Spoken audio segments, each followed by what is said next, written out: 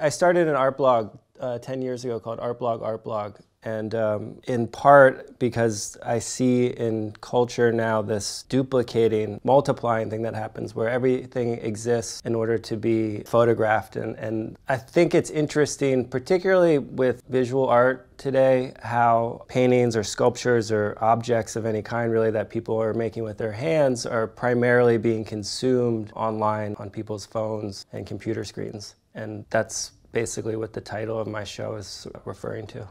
When I make paintings, I think about that a lot, about how the painting's going to exist as an object in a room, but that far more people are going to be able to see the image and kind of consume the image virtually.